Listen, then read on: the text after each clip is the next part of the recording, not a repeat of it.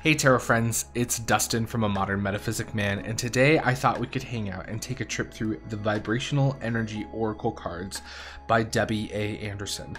So full disclosure, Debbie contacted me and was curious to see if I would be interested in looking at or reviewing any of her decks. And I took a look at what she was offering. All of her decks are self-published independent decks. And she has several. She has this deck here. She has a version of this deck that is actually geared towards children, so it's a children's deck. Then she also has two affirmation decks, the Vibrational Energy I Am deck and then the I Am Sacred deck. Both of those decks start with those sort of affirmations, I am sacred blank, or I am blank. And they're both very nice, but I'm not someone who really uses affirmation decks, nor am I interested in a children's oracle deck. So the one deck I did have her send along to check out was this one. And I have to admit, at first I was a little apprehensive because the box does make it seem a little woo-woo-y, but it really isn't. And the box, this is one of those don't judge a book by a cover, like perfect examples in my opinion. The box is nice. It's not a bad box. It's a nice sturdy box. It doesn't have the thumb cutouts, which I wish it did, because it does get a little tedious to get the box apart, and then if you put them together when they're empty, then it's a real pain in the butt. The back of the box does have these three cards shown, which to me is actually a little deceptive, because it makes you think that all of the cards in the deck have this like overlaid face sort of motif, which isn't true at all, actually. And so, you know, it would be nice if there was a little bit more variation with these cards that showed some of the other ones that don't have this face. But the cards are really lovely, and we'll take a look at it in here in a sec. The back does say the Vibrational Energy Oracle deck is perfect to use when you need direction and guidance. Use your own vibrational energy as you choose a card that will harmonize the answers you need right now. This beautifully illustrated 52 card deck offers surreal dreamlike images that will resonate positive insights as it guides you along your vibrational day-to-day spiritual path. The deck includes an 80-page guidebook. And the art is done by Heather Brewster, and her artwork is really beautiful. So like I said, it's a nice sturdy two-piece box that is pretty nice. It's just, you know, a little blank on the inside, and it does come with a really nice guidebook that's printed really well, and it has some really good little tidbits about the cards inside, which is nice. You get a picture of the card, and then you kind of get like a little you know, a little bit of a blurb about them, which is really cool. There's a little bit of an artist statement in here, which I did enjoy. So you have a little about the author section and why specifically 52, which is really cool, which has a lot of like numerological associations, and then a little section about the artist, and yeah, so there's, yeah, the guidebook is really wonderful. It's really well done. There's different sort of talks about dimensions in here, so the 5 dimensions, which I really liked. She's also included a few different spreads and a little section of how to read the deck, etc., etc.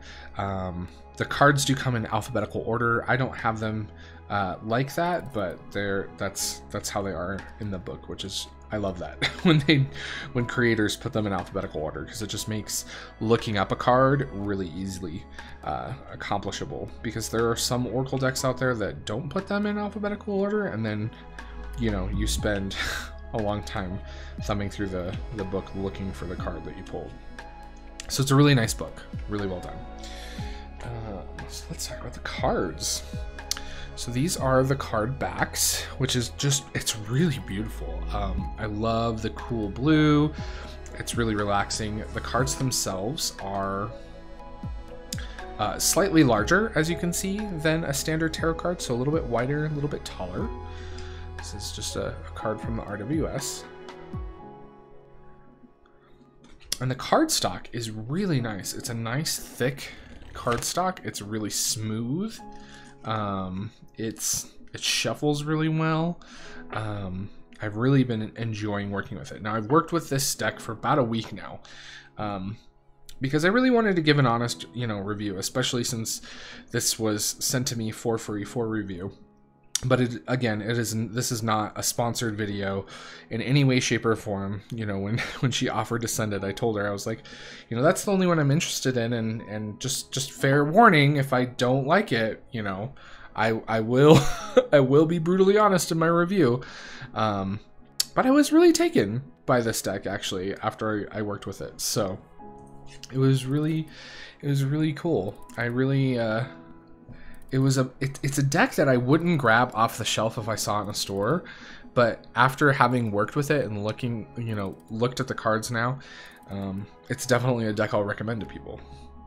So as always, we'll do a nice little flip through of the cards, and then we'll come back and we'll talk about some of the cards that really stand out to me, and what my thoughts are on working with a deck. So yeah, this is the Vibrational Energy Oracle by Debbie A. Anderson.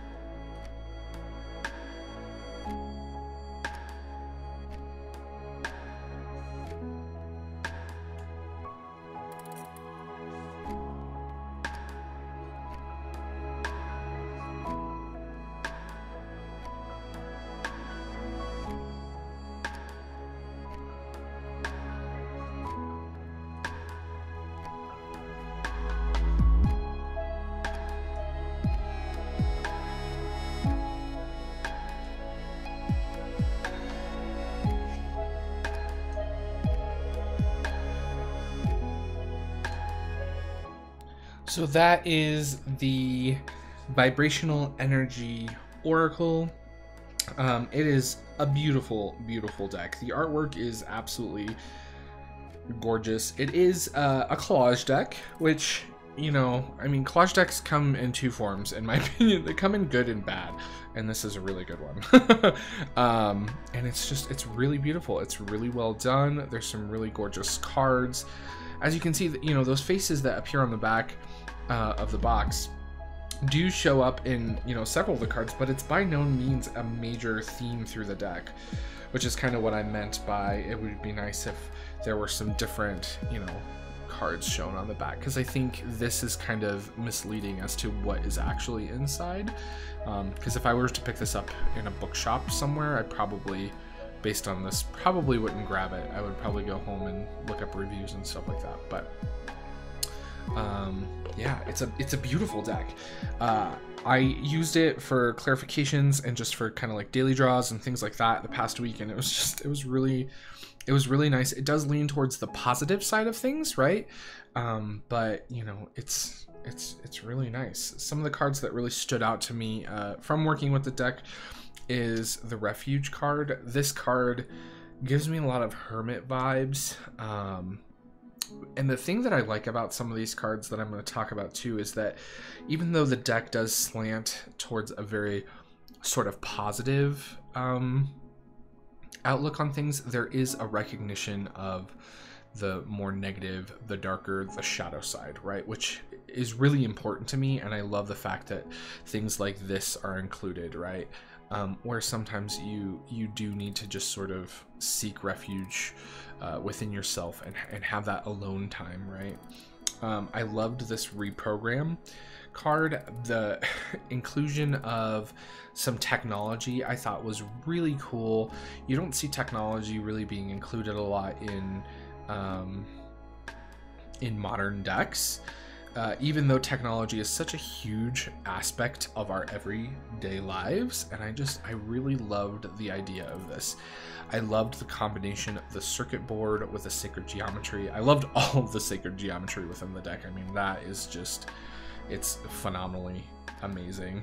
But just the idea of like reprogramming yourself, like we do get programmed into our habits, into our ways of thinking, and sometimes it's important to get that push from an outside source, whether it be, you know, spirit through an oracle deck or from a friend, to sort of re-look at and re-evaluate your programming, the way you look at the world, your perspectives, things like that. So I loved this card when I saw it.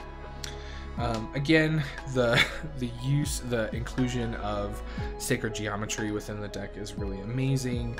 I loved this Two Faces of Mankind card, just the concept of yin and yang, light and dark. Again, really loved it. The Perfect Storm card actually came up for me a few times this week, and it was just great. And the little blurb in the guidebook was really, really wonderful. I love this Arid Wasteland card. I thought it was just really poignant. Again, talking about a little bit more of the shadow side to the deck, and some of the, the aspects of life where, as the saying goes, when it rains, it pours. But man, when it's not raining, it sure does sometimes feel like an arid wasteland. Homeward Bound, I thought was just really beautiful. And one of my favorite cards that actually didn't come up in any of my readings, but when I saw this, I chuckled and I just loved it so much, was the F word. It's one of those cards where I immediately pulled up the guidebook to sort of see what it said, and I'm going to read it to you because I just loved it. The F word is whatever you see it as at this time. No excuses. Fixated, frustrated, fasting, fool, forgetful, fat, foreplay, frightened, fanatic, forgotten, fugitive. You know what your word is in the moment, so stop fighting it. Take your F word and shout it out until the universal vibration is released into the cosmos, and move forward with a new word that will create the magnificent flow you desire. So obviously when we think about the F word, right, we all think about the F word, but I just thought it was really, like, obviously, that could be your F word that you just need to get out. And I just love that idea of